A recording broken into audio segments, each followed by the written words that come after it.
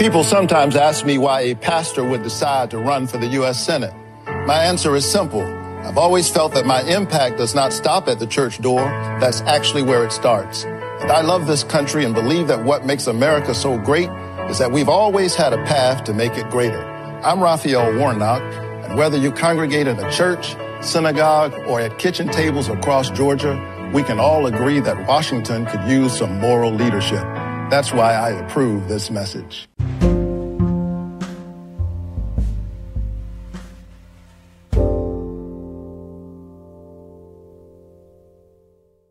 Welcome to The Politicrat. I'm Omar Moore.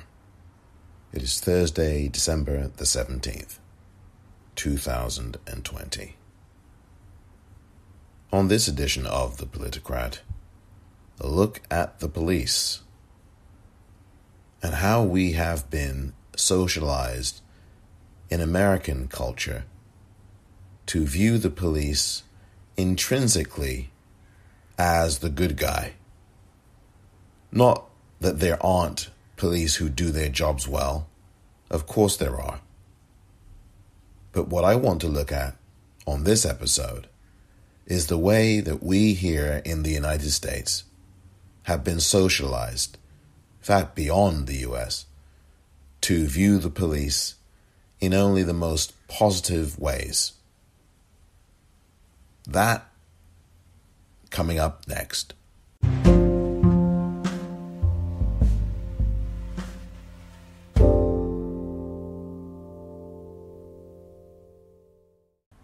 Dear listener, let me read to you a story that I think definitely should be mentioned during this episode. This is from the Associated Press. The headline, video, Deputy runs over fleeing black man in Kansas field, by Roxana Hegeman. Belle Plaine, Kansas is the dateline. The dash cam video captured a horrific scene. A Kansas sheriff's deputy in a patrol truck mowing down a black man who was running, shirtless, across a field in the summer darkness after fleeing a traffic stop. Lionel Womack, a 35-year-old former police detective from Kansas City, Kansas, alleges in an excessive force lawsuit filed Thursday that he sustained serious injuries when Kiowa County Sheriff's Deputy Jeremy Rodriguez intentionally drove over him during the August 15th encounter. Womack said in a statement that he hadn't been speeding, nor was he under the influence of anything when he was initially pulled over. His driver's license, insurance, and registration were up to date. Quote, when the first officer turned his lights on, I pulled over and complied, exactly as you're supposed to. But when 3 additional vehicles pulled up quickly and started to surround my car, I freaked out. That's when I took off. It was a fight or flight moment, and I was going to live, he said. I felt like I was in danger. This was out in the country, late at night, and it was dark. So I ran for my life. That's what you see in the dash cam video. I'm running in an open field and I'm scared. The graphic video is at the crux of the federal civil rights case filed by attorney Michael Kuckelman against a deputy in the U.S. District Court in Kansas. The lawsuit argues that Rodriguez used excessive force and was, quote, callously indifferent, end quote, to Womack's civil rights. Womack had left the police department earlier in August with hopes of growing his own security business. He was on his way back home from a business trip to California when a Kansas Highway Patrol officer in western Kansas initiated a chase over an alleged traffic violation, according to the lawsuit. Sheriff's deputies from Pratt County and Kiowa County joined in the chase. The car chase eventually ended on a dirt road, and Womack took off on foot across a nearby farm field. The dash cam footage from a Pratt County sheriff's deputy's vehicle shows Rodriguez using his patrol truck to catch up to Womack, who was unarmed. Rodriguez swerves his truck to hit Womack, knocking him to the ground and running over him. Womack rolls out from under the truck, his arms and legs flailing on the ground, as someone on the video shouts, "Lie down, lie down." A deputy in the second patrol truck can be heard uttering an expletive as he watches what is happening. Womack alleges in his lawsuit that he sustained serious injuries to his back, pelvis, and thigh, as well as to his right knee, ankle, and foot.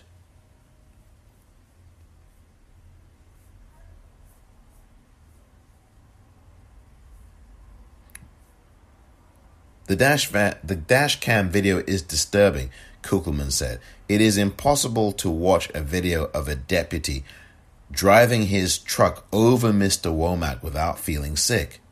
There was nowhere for Mr. Womack to go. It was an open field and he was trapped, yet the deputy drove his truck over him anyway. Neither Kiowa County Sheriff Chris Tedder nor his attorney has responded to Associated Press reports' request to comment. No one has explained why Rodriguez chose to run Womack down. The deputy's race is unclear. Kugelman urged Tedder in person and in letters to fire Rodriguez, and the sheriff has refused. Rodriguez remains on patrol. Kugelman also wants Rodriguez charged criminally and has accused the sheriff of engaging in a cover-up of the deputy's conduct.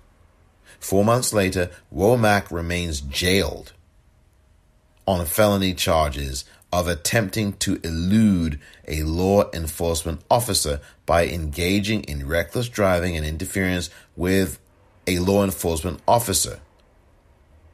So, I'm breaking from the story here. So Womack is the guy, the brother, who got run over by this cop, this sheriff, whomever, cop.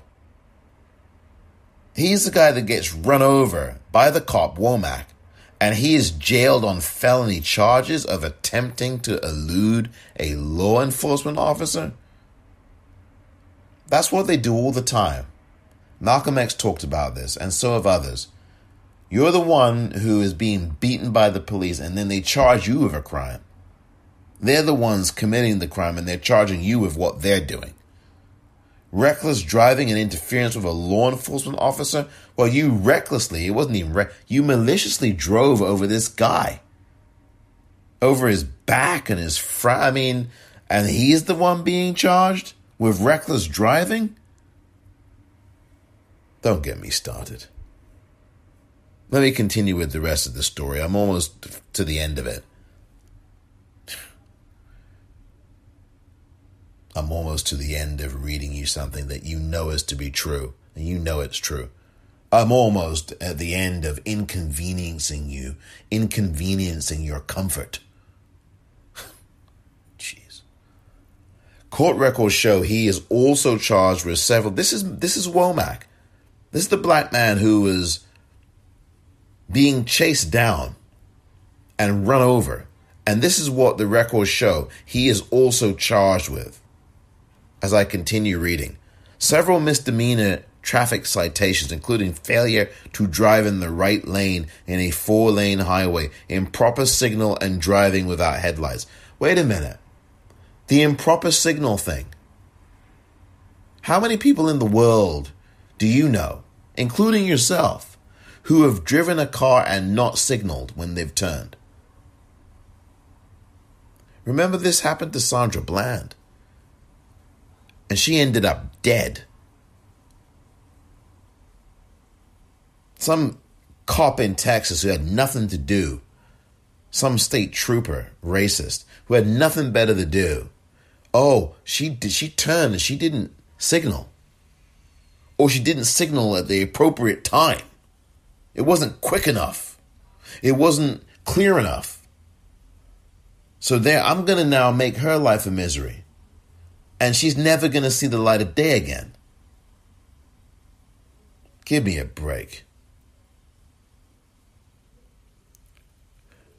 Womack comes from a law enforcement family. His wife and his mother are police officers with the Kansas City, Kansas Police Department. His stepfather retired from police work as a sergeant there. 2 of his aunts are police dispatchers. Z. Womack watched the video of her husband being run over for the first time on Wednesday, replaying it 4 times as she struggled to understand why the deputy felt justified in using such force. Her husband is lucky to be alive, she said. Quote, I am a police officer as well, and I feel like, especially right now, it is a really difficult time to be a police officer. We don't always get the support, I guess, that would be helpful in this occupation, she said shortly after watching the video. Quote, and this makes it a lot more difficult to be an officer, end quote. An officer who is capable of making decisions like that, she said, should not have a badge. Quote, to me, it showed a blatant disregard for human life, she said. Z. Womack filed a federal lawsuit last year alleging, quote, rampant racism and sexism, end quote, in the Kansas City, Kansas Police Department. Lionel Womack said in his statement that most police officers are good and that he believes in, quote, the Blue Brotherhood, end quote. But we have to hold law enforcement accountable when they cross the line, he said. These rogue law enforcement officers give a bad name to the good officers, and we have to stop them. I never imagined that I would someday be the victim of excessive force by a fellow law enforcement officer. He could have easily killed me.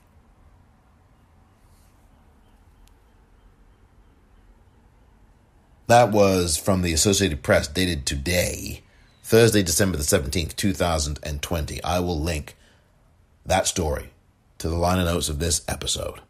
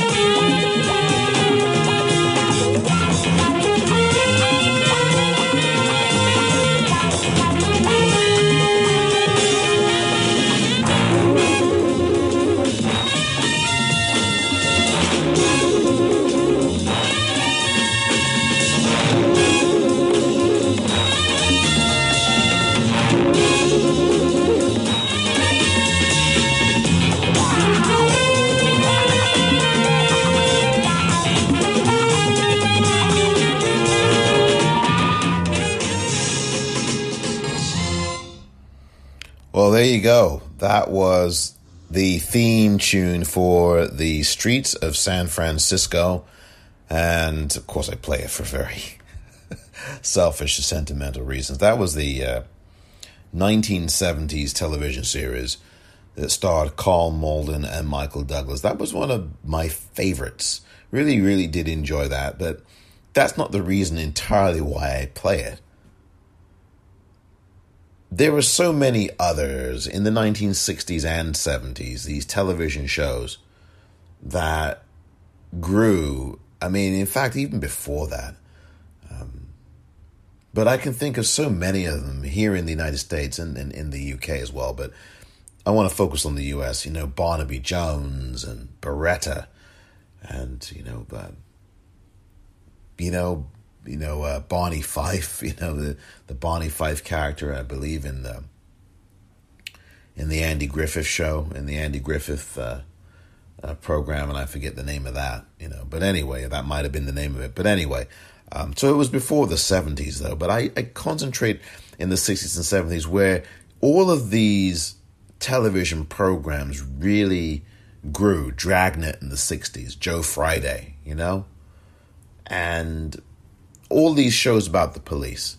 Dragnet, The Streets of San Francisco, Barnaby Jones, Beretta, Columbo, Kojak, Hawaii Five-0, and then later ones like Chips, the California Highway Patrol and Miami Vice in the 80s and that kind of thing. So, Magnum, T.J. Hooker, I think came around in the 90s, late 80s, early 90s.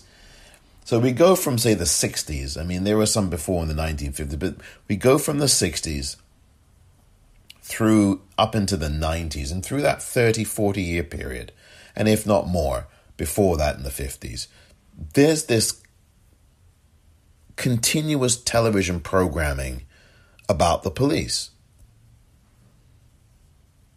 We see this in the movies as well. I mean, if we go back,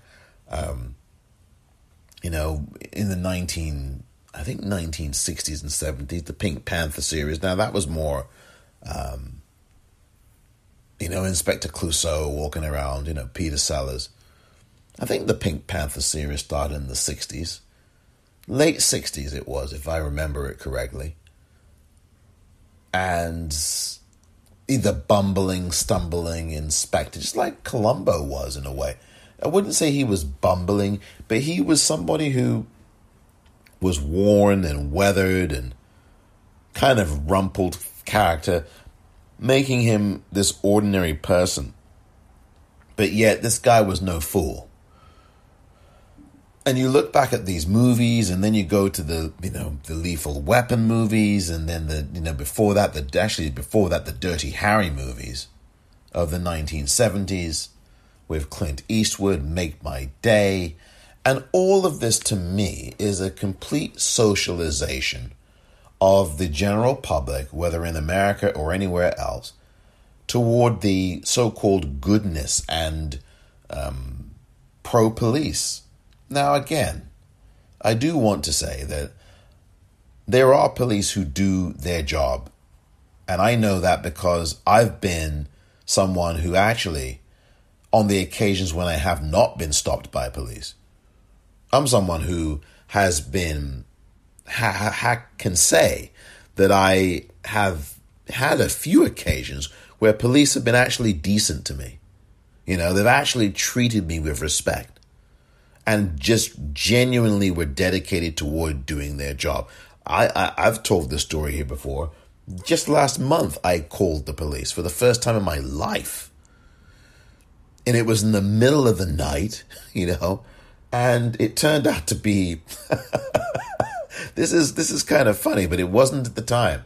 I'm going to just get to the shortcut of this. It turned out to be 3 raccoons. That's what it was. 3 raccoons were making all this noise. And I thought it was some folks who really wanted to, break in, It's just, and I wasn't going to wait to find out. I wasn't going to wait. And 6 cops, San Francisco PD, speaking of streets of San Francisco, 6, not 1, but 6. 5 men, 1 woman. The woman was the lead officer. She was white. There were 2 white guys, 2 black guys, and I think 1 or 2 Latinx. I don't remember. It was really late in the middle of the night. And so this is the thing. And I'm thinking, why did I call them? Almost instantly after I called them, I thought, because there's so many of us in this country, here in the U.S., so many black people who, when they called the police, they know that they're not going to ever be able to call the police or anyone again, because they end up being killed by the police.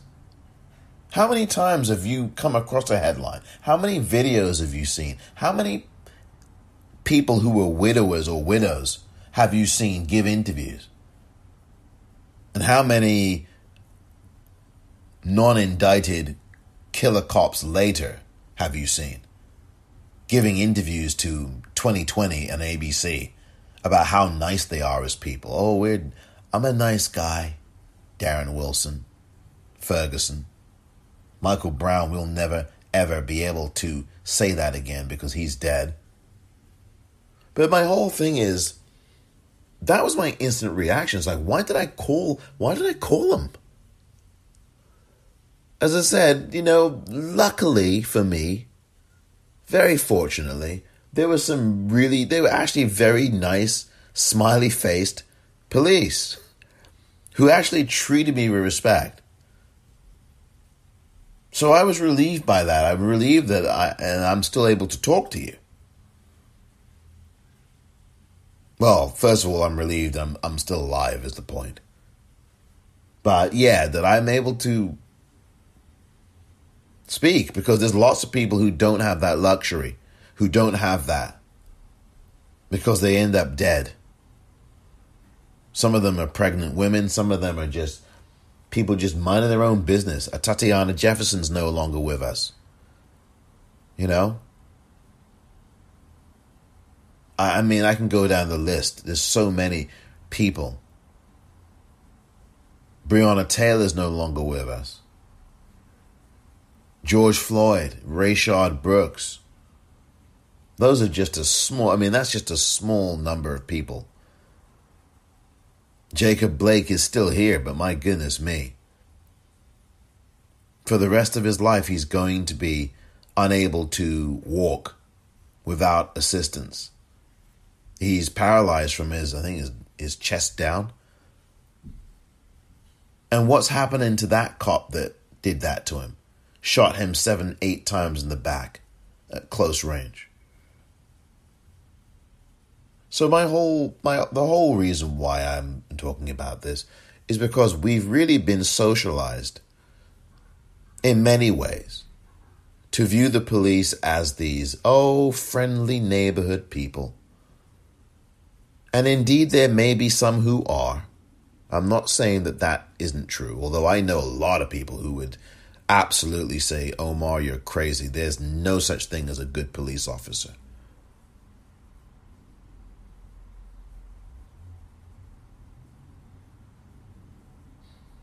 I'm simply saying to you that we have been socialized in this country, particularly the United States, to view the police as the inherent good guy or good gal, if you will.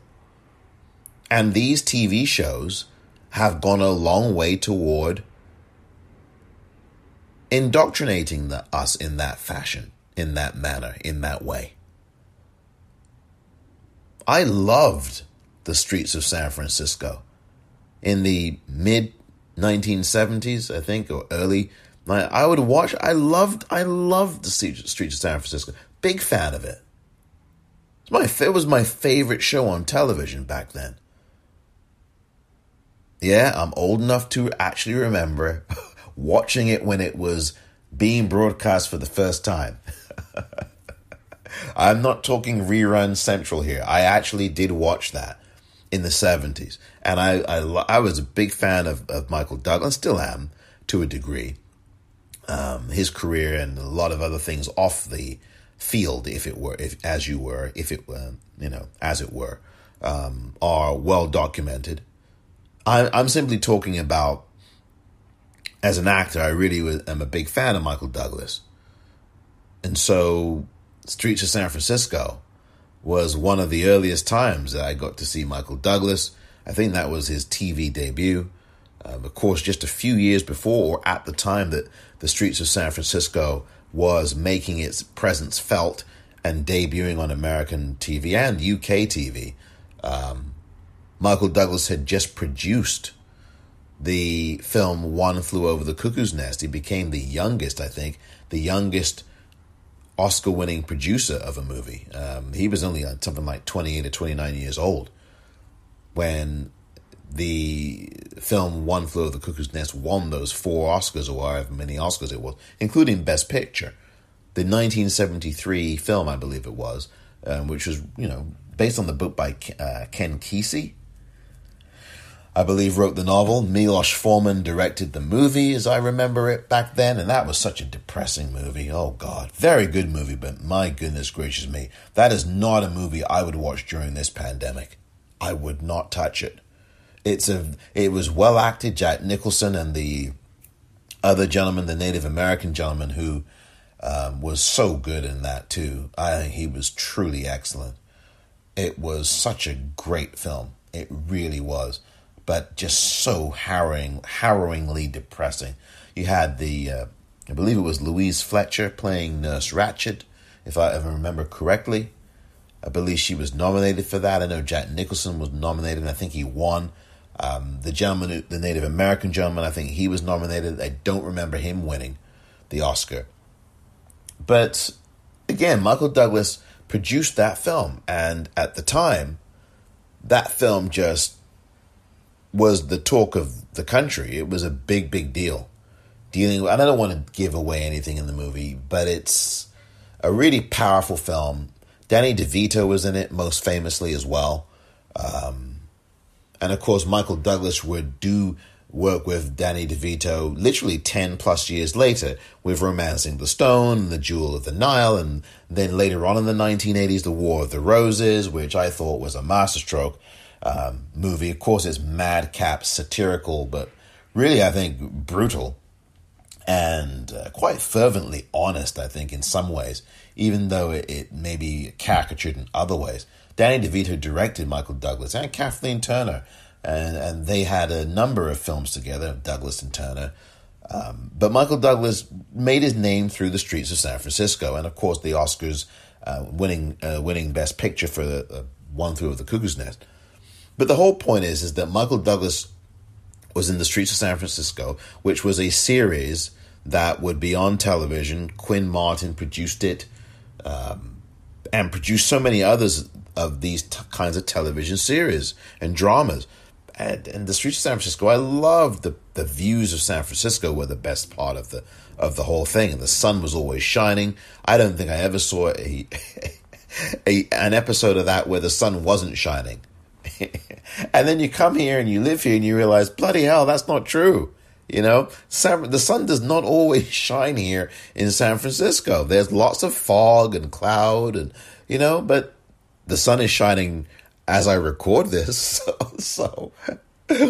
But the point I'm trying to make here is that you had all these TV series, principally began in the 50s, rose in the 60s, and then in the 70s in particular, you had this, Hawaii Five-0 and all of them. And they all did the same exact thing. It was a very black and white reading. Very rarely was there any nuance about who were the good guys and who were the bad guys. And the police were always correct in every instance. And the bad guys were never right. There was never any gray area. There was never anything.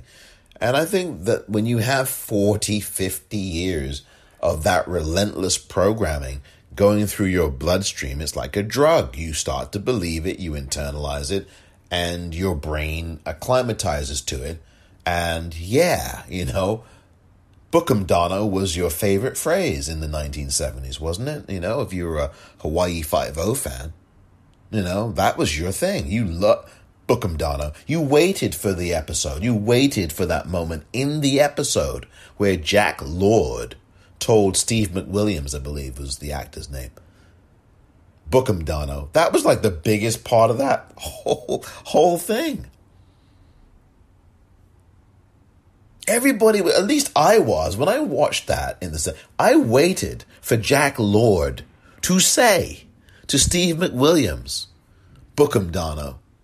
I did. I mean, that was the line of every episode. But there was never a thought that these TV police were corrupt or criminal or We backed them. I remember backing them. Go get that bad guy. And that stuff is filtered on now. There was that series Cops in the 80s and 90s, particularly in the 90s. That's when that series really took off. And it was these regular police on the street running after predominantly black folk and brown folk. And then you get every now and again, you get these, you'll get white people kind of, drug addled or whatever it is, whatever. And they'd be chased but the whole thing was still about the police being the force for good. Even when Rodney King was beaten on video, even when you had, 18 LAPD. I mean, this is what was really crazy. Because as these TV series were running, the real narrative, the truth, the facts were showing that police corruption was running wild, always had been going on for decades. Police brutality against black folk in particular had been going on for decades in the 60s. I think a lot of this was also this counter-programming to what was actually happening. What about the Los Angeles Police Department? I just talked about Rodney King. LAPD beat him to within an inch of his life. And those cops did not get criminally convicted at all. And then you had the uprising in Los Angeles in 1992 and 93 as a response, when Rodney King was beaten to within an inch of his life in March of 1991. We're coming up on 30 years, a 30-year commemoration of that coming up in March of 2021. Rodney King is no longer with us. He died a few years back. But this was counter-programming. These police shows, these TV shows, these movies, they were counter-programming. I mean, as you saw what was going on the streets of Los Angeles, all over the country, what you saw in the 1960s in the civil rights movement, you saw what happened on that bridge in Selma, Alabama, what happened to George Floyd this year, but what happened to John Lewis? 1965, and what happened to Amelia Boynton? Beaten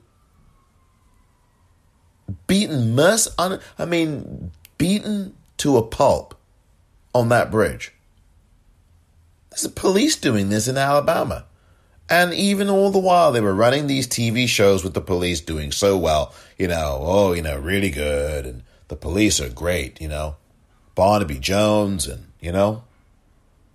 Ironsides and, I think that was all the 70s, and I remember Barnaby Jones and Beretta and, and good police.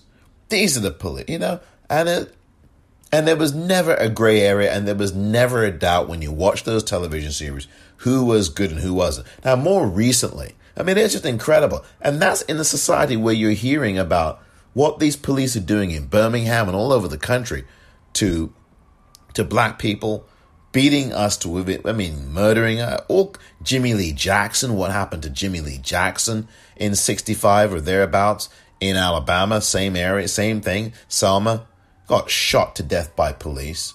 And yet you still had as this counter-programming these police shows, these dramas. You even had Angie Dickinson in the 1970s with Policewoman. So that, to a degree, tackled, some of the sexism, or in fact, it displayed the sexism as it was attempting, I guess, to tackle it or at least depict it. That whole show, Policewoman, as it was called, but starring Angie Dickinson, marketed, the sex appeal of Angie Dickinson in the role of Policewoman. So you look at the opening credits to Angie Dickinson, Policewoman. She played Policewoman. And, you see her legs, you see this, you see that, and da-da-da. And it's, it's like, well, wait a minute. Are we focusing on her body, or are we focusing on the job that she's doing as an officer? I mean, and you look at the credits, the open, and it was, you know, you see her brat, you know, you see her cleavage, you see her. I mean, it's like you're focusing more on her as as a sex object. You know, you're objectifying her more so than you are showing us the kind of work she's doing. It's anyway. And then you had all these series later. Then the cops got a little bit more. They had a little bit more personality to them. Magnum PI, you know. Then they added a more diverse cast. I think it was Roger Mosley as TJ and the helicopter.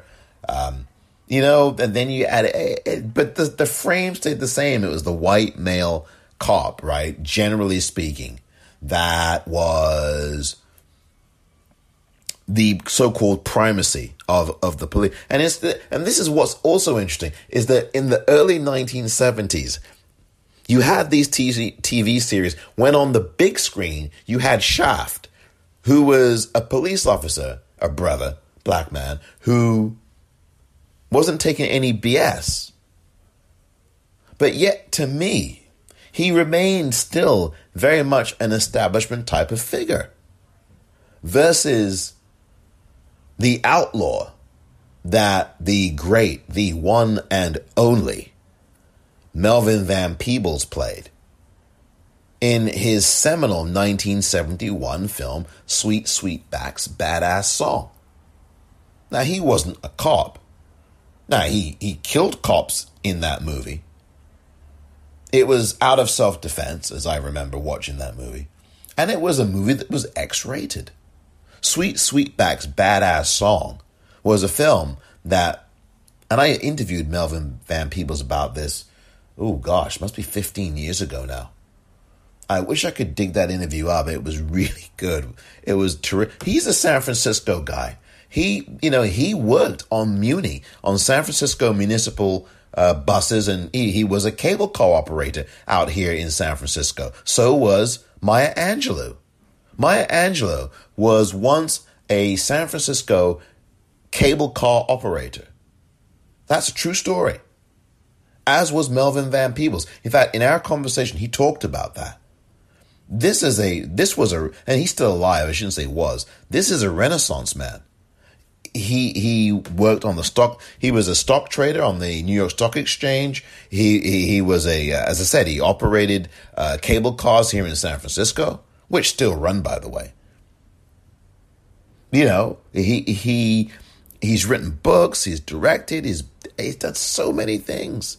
Great film director, and he directed and starred in Sweet Sweetback's Badass Song. He financed it himself. It was independent. He did the produce. He did everything on that film. He got it into theaters basically by himself. It was the biggest grossing independent film at the time.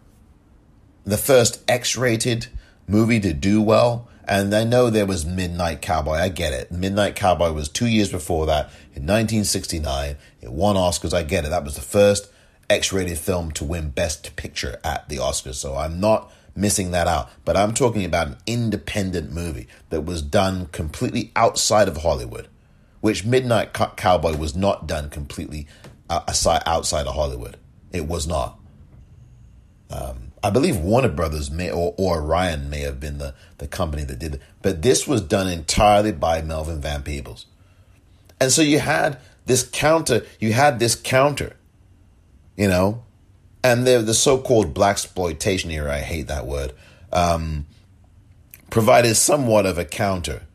But you had people like Coffee, played by, oh goodness me, don't forget her name. You cannot forget her name. Pam Grier. Oh my God, I would have absolutely quit doing any more episodes of this if I didn't remember her name. Pam Grier, the great, wonderful, one and only, brilliant Pam Grier, who played Jackie Brown later on, by the way, in Quentin Tarantino's movie. But which has a great soundtrack, by the way. But the thing I'm talking about is, yes, there were these moments where you had a little bit of pushback, but a lot of these figures were still essentially, quote unquote, establishment figures as police. And yes, there was a shaft, but he was still within the Harlem PD, the New York, he was still within that mold.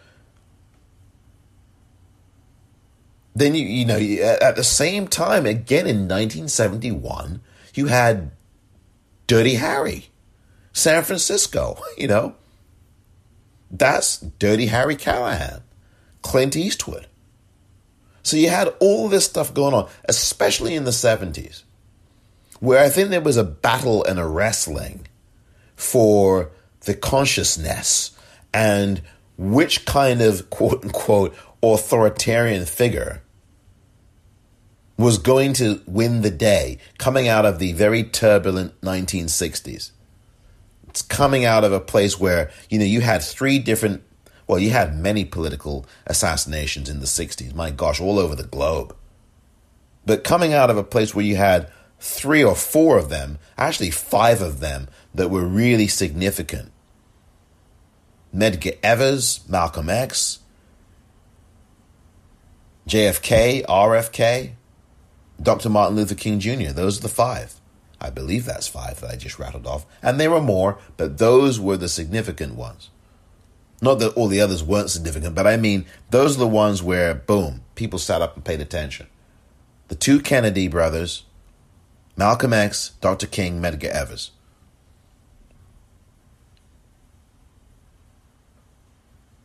And if I've forgotten any U.S. ones I'm talking about, then please let me know at the Popcorn REEL on Twitter.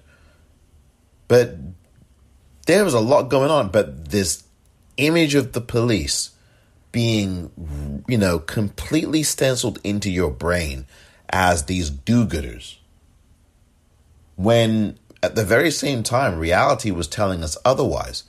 The long history of corruption in the Los Angeles Police Department, Daryl Gates symbolized that as the police chief for God knows how many years.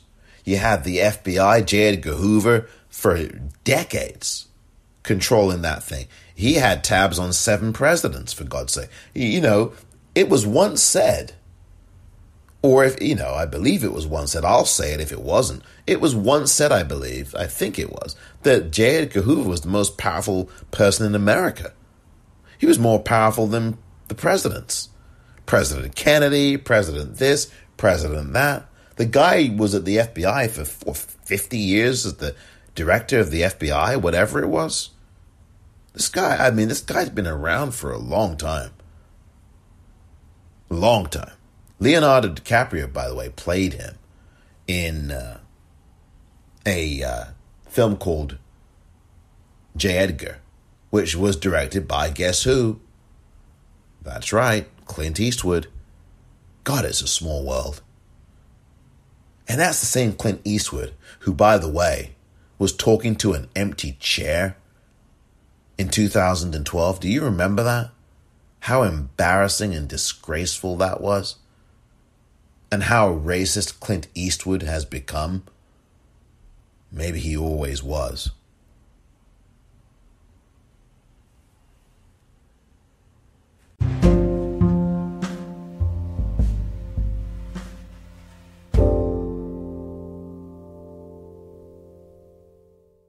Bobby Kennedy, for another quite different example, was 38. We wanted him to tell his brother, the president, to personally escort to school on that day or the day after a small black girl already scheduled to enter Deep South school. That way, we said, it will be clear that whoever spits on that child will be spitting on the nation. He didn't understand this either. It would be, he said, a meaningless moral gesture. We would like, said Lorraine, from you a moral commitment. He looked insulted, seemed to feel that he'd been wasting his time. Well, Lorraine sat still, watching all the while. She looked at Bobby Kennedy, who perhaps for the first time looked at her. But I'm very worried, she said, about the state of the civilization which produced that photograph of the white cop standing on that Negro woman's neck in Birmingham. That was an excerpt from the documentary by Raoul Peck from 2016, I Am Not Your Negro. That's the part of the documentary that recalls the interaction that Lorraine Hansberry, James Baldwin, and others had with Robert F. Kennedy, who was then the Attorney General of the United States, around the issues of police brutality in the 1960s. And you heard there the narration of Samuel L. Jackson as James Baldwin. The last part of that narration about the white cop with his knee on the neck of a black woman in Birmingham, Alabama, in the 1960s. There are photos of this, and you can see the photos as well, I'm sure, online. But you can also see them in the film I Am Not Your Negro, a must-see documentary that you should watch before the year 2020 is out. The real world of the police and what black people have to face with police versus that TV film fantasy world that you have been indoctrinated on all your life.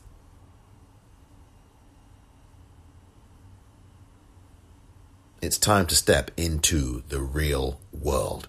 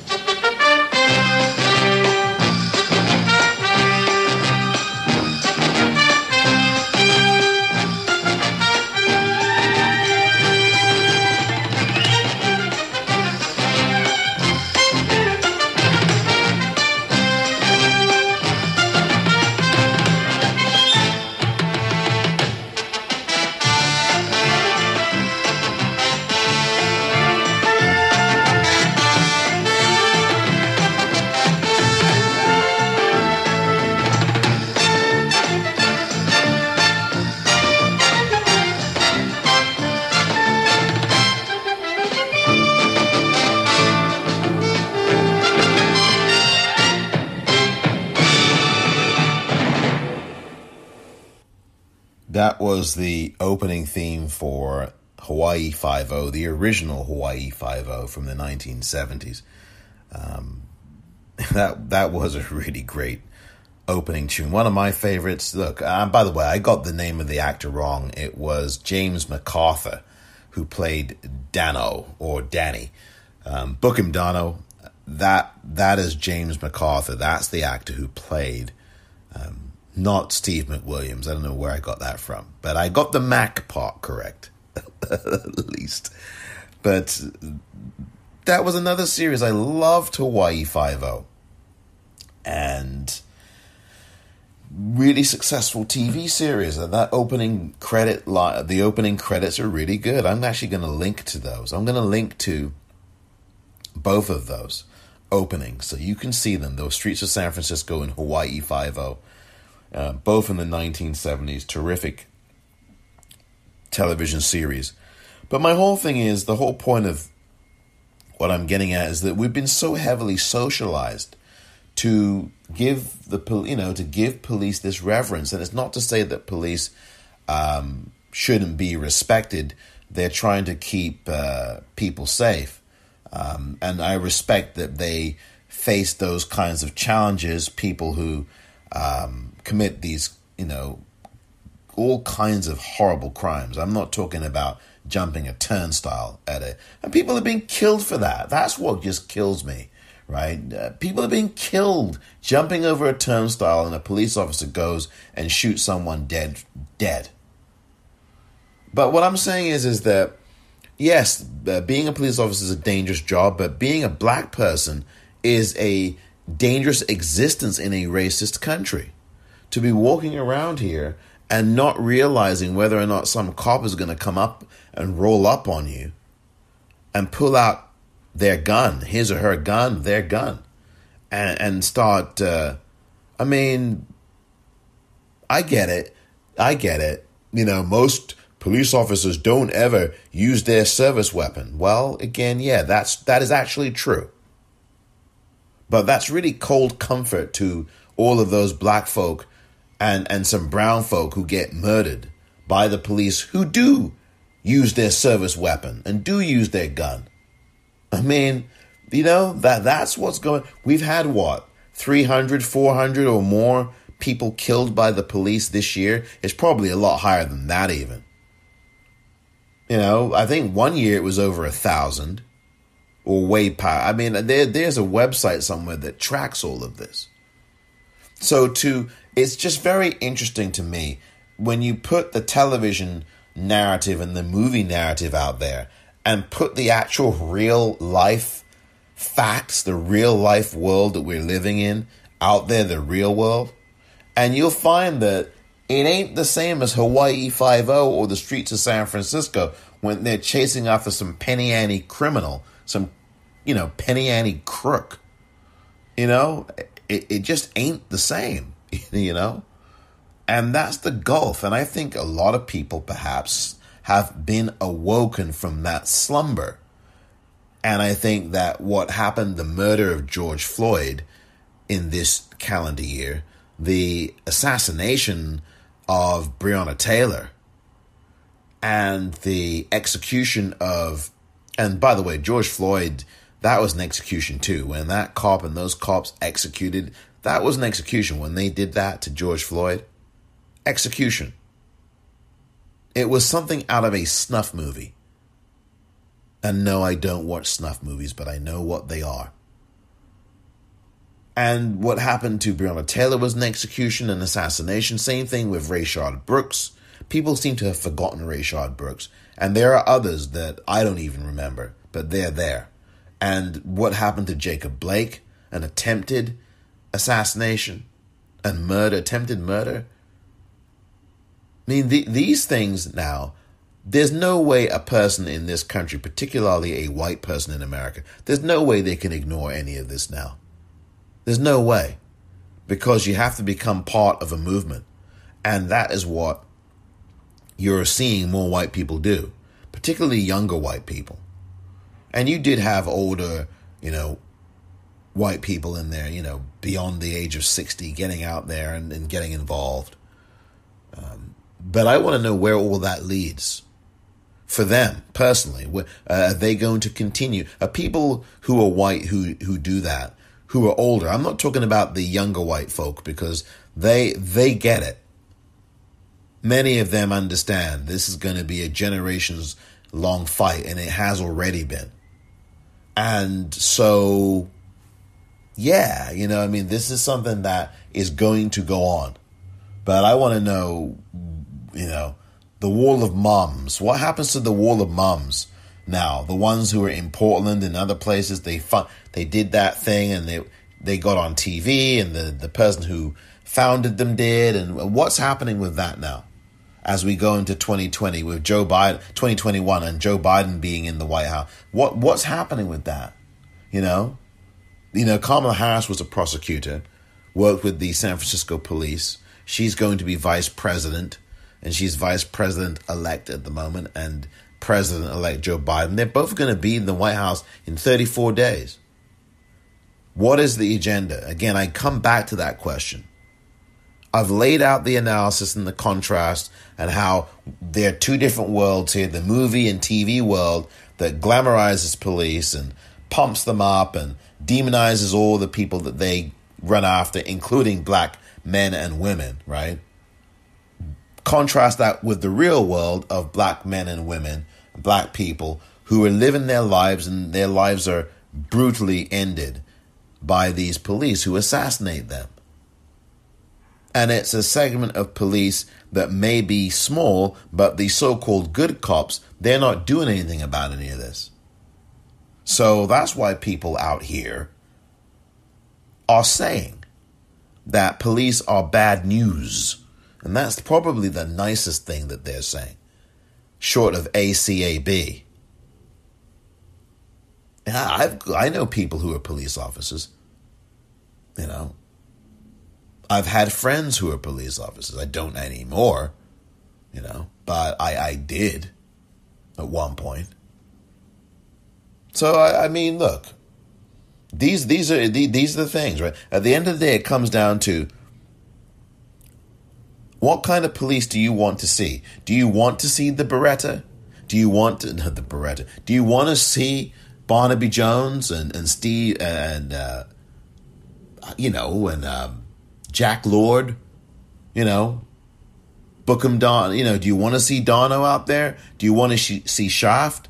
Or do you want, you know, who do you want to see Cleopatra Jones? Coffee?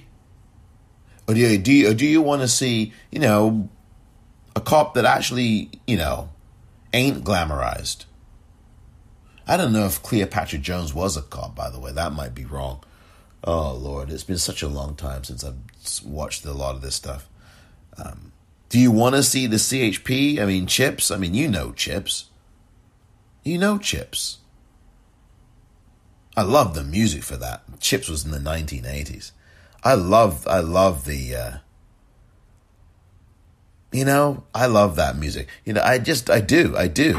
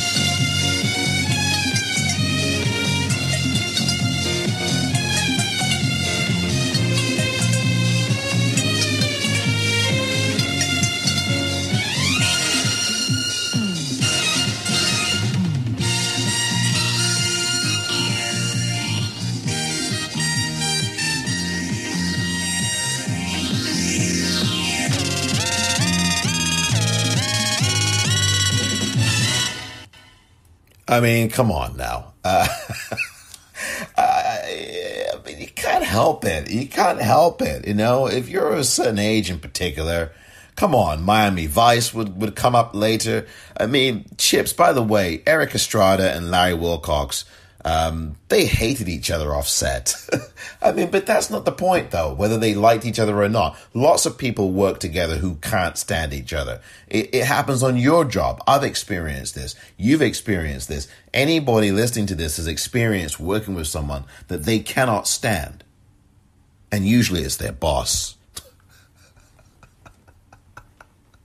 Usually it's the boss. For so many reasons, right? Or it could be that obnoxious person that sits in the cubicle. Well, no longer sits in the cubicle because, of course, you know, many people are out of work or not in offices, or there's only one person in an office, or people are at home in their office, working from home. You know, Chips, you know, it's like, you know, those guys, I think Chips was in the 80s, I think. It might have been in the 70s as well. But I remember it being in the early 80s. It might have been in the 70s.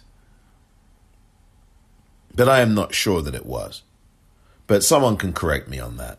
So maybe it was the 70s. But anyway, Chips and California Highway Patrol. And when they have that opening, which I will also link to, there's a focus on the gun, the boots. I mean, it's kind of fascistic. It's kind of this, you know, there's boots and the gun and the badge and the shades. It's like, and Hitchcock, by the way, and I cannot do this episode without saying this. Alfred Hitchcock was terrified of the police. Alfred Bloomin' Hitchcock. Absolutely afraid, scared to death of the police. And he made it clear in Nearly all his movies. Especially Psycho. Especially Psycho. When the moment when Marion Crane is driving through Arizona and she's stopping to get gas or whatever, and then there's or she gets stopped on the way through Arizona, and this cop stops her, and he leans in, and the first time you see him, he's got these big shades on, this kind of, white cop, white male, shades. He's got this blank, robotic, chiseled look on his face. Very kind of uber fascist look. Kind of this so-called master race, Germanic look. And he's got this hat on and, yes, ma'am, may I get your identification? Something like that. I forget the exact line. And he fills the screen when Hitchcock takes a shot of him with the camera. You watch Psycho. You don't have to watch the whole thing. But it's a great movie, of course. We know it's a great movie. The shower scene, oh my goodness me, that's a really terrifying thing. And there's a whole documentary about the shower scene by itself. And there are DVD iterations of Psycho that go into it as well and go into the whole making of the whole movie. But that's a whole nother story. I'm talking about there's a shot in that movie when the police officer is on camera and his whole face, his eyes and his mouth and his face fill the entire screen. And it's quite terrifying. And that was about Hitchcock's own fear of the police, which he was literally projecting onto the screen, onto the big screen as an image. It's really something. And so Psycho was 1960. And so it was just this push and pull between real life and movies and, TV and how all this was going. And again, Eric Estrada and Larry Wilcox couldn't stand each other off screen, but they managed to make it work on screen, all these TV series, and it was almost always white men, right, in this police officer role or detective role. There were not too many black women I remember seeing. I mean, yes, there were, Coffee, but that was more of a different kind of thing, but still. The point is that there weren't too many black detectives getting their own television shows. You had to wait till Luther, the BBC series, right? Luther, back in the early 2000s. And I still need to watch that. I've not watched it. Idris Elba, I apologize to you. I think it's still on Netflix or one of these flicks. Online flicks, Amazon flicks, Hulu flick. I mean, it's all the same, isn't it? But this is. But that was the model. The predicate was, it was usually almost always a white man, almost always a white man. And as I seem to remember, back in the day, very few white women. They're the only white women I remember seeing back in the 60s were, was it Leave It to Beaver with June Cleaver? I forgot the actor who played her. But anyway, I seem to be drifting far afield here. But the point is that was the model. It was always this white male person, white male who was, I don't know. It was pretty darn. Anyway, I don't know. And it was the same thing. Ironside was, in the 60s and 70s. And I love that theme from Quincy Jones. It was just the best. It was one of the best, But anyway.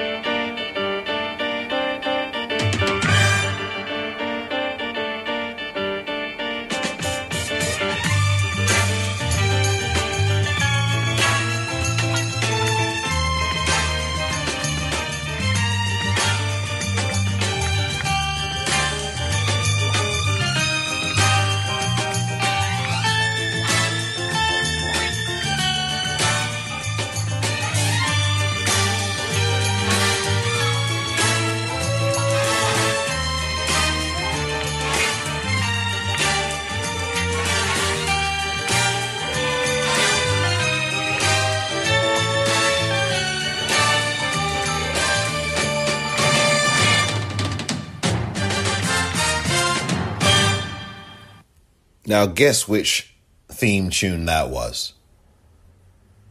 Guess which one? Guess which one it was? Oh, all right, I'll tell you. It's Policewoman.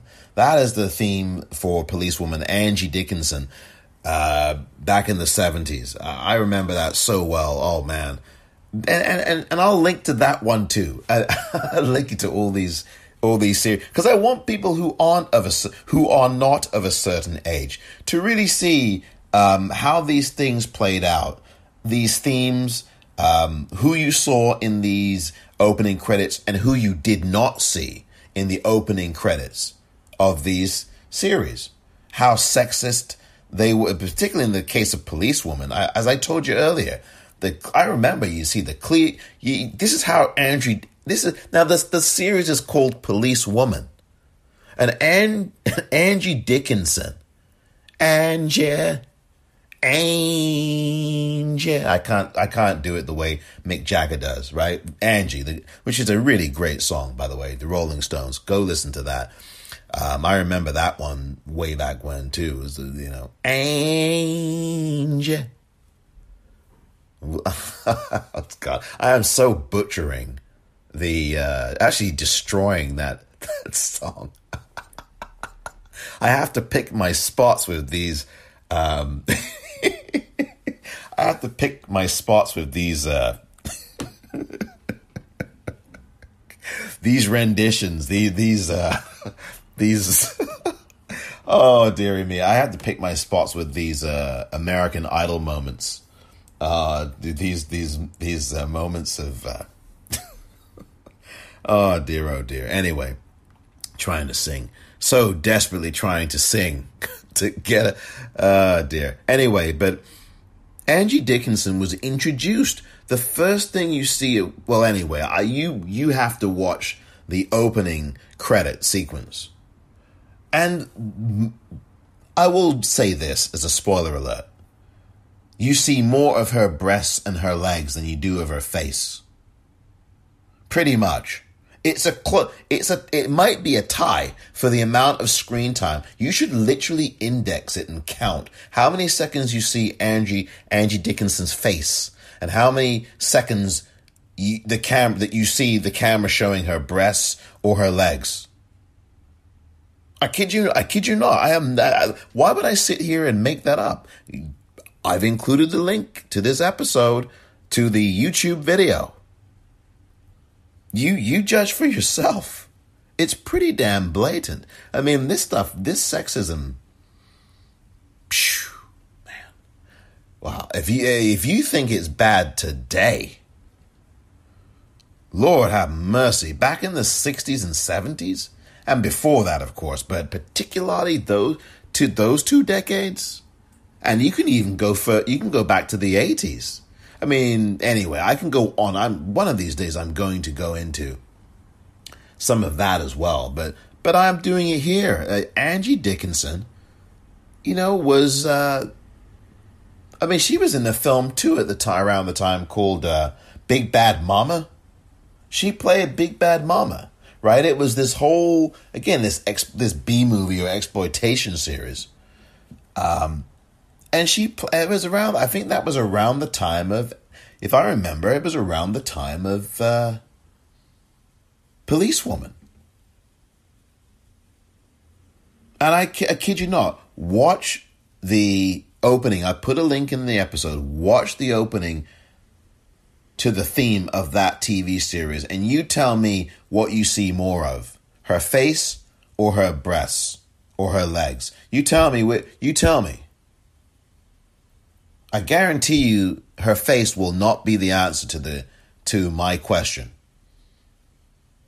What do you see more of? It's like a Jeopardy question, right? I mean, the late great Alex Trebek could have asked it. He never did. What do you see more of in the opening theme to Policewoman? Actually, that's not how Jeopardy works. It would be... The Daily Double would be... Oh, the Daily Double. Oh, Jesus. The Daily Double would be breast, legs, or face. And then the answer would be... Well, the question would be... No. Let me start that again. The Jeopardy answer would be, for the Daily Double, would be breasts. And the answer would be the thing you see most of Angie Dickinson in the opening credits of Police Woman. I kid you not. That is exactly how it was in the 1970s. It was so horrible. And even before that, it was just, and it's still pretty damn bad. It's not like that's really changed a lot, has it?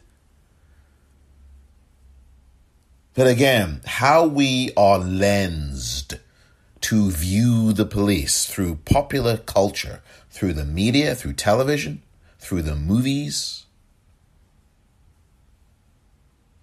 definitely has an effect, don't you think, on how a lot of us view the police in reality, in real life? You've got family members perhaps who are police officers, so you probably, if you're in that position, you have a particular bias one way. And certainly if you've been treated very horribly by police, you've been shot, you know someone who's been killed by the police, you obviously have a very different view of them. That's not even bias, it's just the reality. So which view do you have of the police? Do you have the Streets of San Francisco view of the police? Or the Dirty Harry view of the police? Or the other San Francisco denizen, Bullet, played by Steve McQueen, 1966 or thereabouts, on the big screen? Do you have that view of the police, or the super cool Steve McQueen type? Do you have the view of the police with Shaft? This private dick is a bad mother. Shut your. Is that your view of the police? Is that your view? Or is it the LAPD in 1971, in 68, Sam Yorty and Malcolm X saying, Sam Yorty he's the mayor. I think he was the mayor. He wasn't the police. He was the mayor of Los Angeles. He might have been a police chief as well. I don't know. Sam Yorty, Los Angeles. And I remember Malcolm X read him the riot act, as he should have. You know how many black folk the LAPD were killing in the 1960s? Malcolm X once held this demonstration out there against. It was one of the nation that got murdered. Nation of Islam. Brothers. I believe. So, this is, what is your view of the police? I guess that's really my central question. After all of this is your view wedded to the police as the TV series informed or indoctrinated? And the films and the Lethal Weapon, is your view of the police Mel Gibson and Danny Glover? It certainly ain't Mel Gibson, who once called a female, I think white female police officer, some really nasty things, and also accused her of being, I don't even want to repeat the stuff.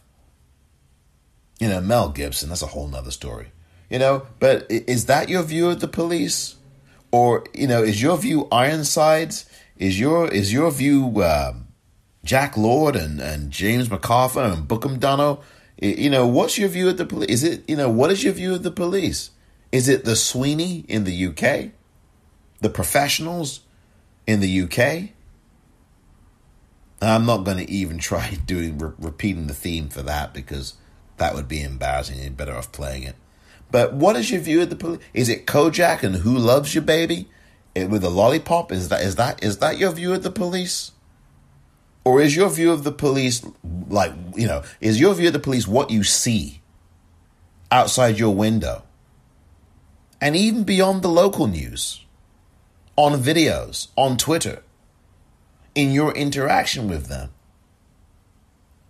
Yes, of course, there are some police officers who never ever have to fire their weapon and who don't kill people and who actually are decent. But They're not decent if they sit quietly while their partners are discharging their weapons and are killing people, shooting them in the back, planting stuff on them.